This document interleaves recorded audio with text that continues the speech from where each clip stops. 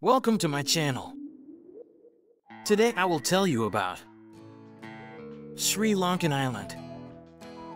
One of the world's most fascinating islands is Sri Lanka. The Indian Ocean's waters pour across it. The official and administrative capitals of the nation are located there. Sri Jayawardenapura, or Kotte, is the administrative center, whereas Colombo is the official. There are also two official languages in this nation, Sinhalese and Tamil. The local populace speaks English very well because travel to Sri Lanka has recently gained a lot of popularity. Before the island was freed from the control of European governments, it was known as Ceylon. The state's current name, which was given to it when the new constitution was written. After visiting Ceylon, you discover that it's not simply a tea paradise, but also a fantastic location for family vacations and outstanding youth recreation. Since Sri Lanka tours are now widely available, every traveler to the island may experience the unique friendliness and hospitality of the locals. Climate. The island is situated not far from the equator. Tropical, warm, and humid conditions prevail. As a result, the island experiences constant temperatures all year round.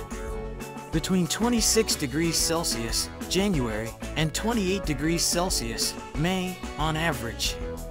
The north of the island is hotter than the south due to its proximity to the mainland.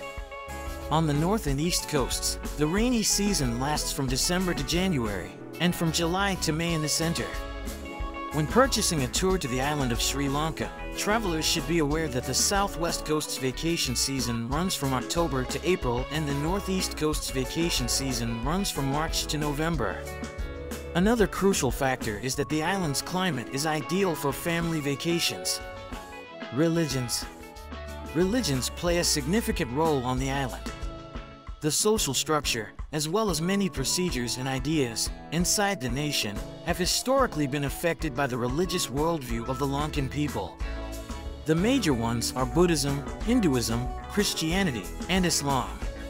Buddhists make about 69% of the population, primarily Sinhalese. Hindus make up 15.4% of the Tamil population, which is not a small percentage. Malay and Moor residents, who make up 7.5% of the population, practice Islam. 7.6% of the Tamil and Sinhalese population on the island are Burgher Christians. Other religions make up 0.2%. The local population's diversity of religious beliefs not only does not prohibit coexistence in a single nation, but it also adds to the island's vibrancy. Cuisine.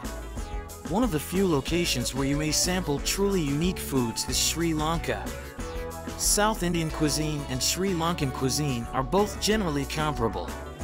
The national cuisine will be enjoyed by those who appreciate fish, seafood, and spicy meals. Naturally, when it comes to beverages, black tea comes in first. In keeping with colonial customs, tea is typically served with milk and in a porcelain dish.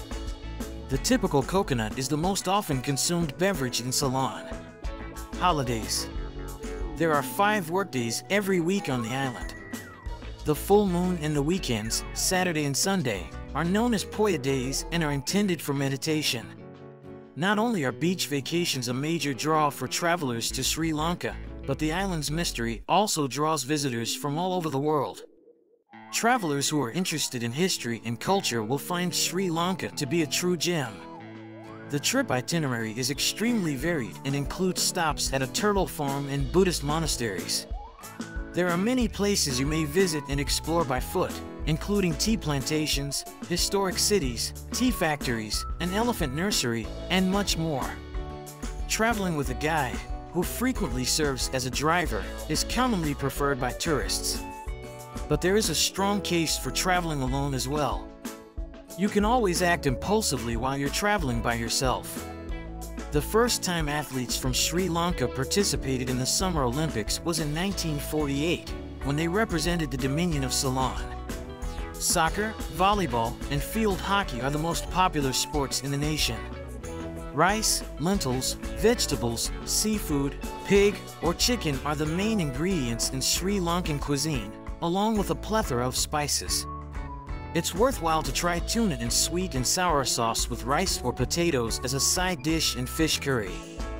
Samosas, a triangle-shaped fried pie with a meat or vegetable filling, are a nice option for a quick snack. Real tea, of which there are many different types and variations in Sri Lanka, will be a wonderful present.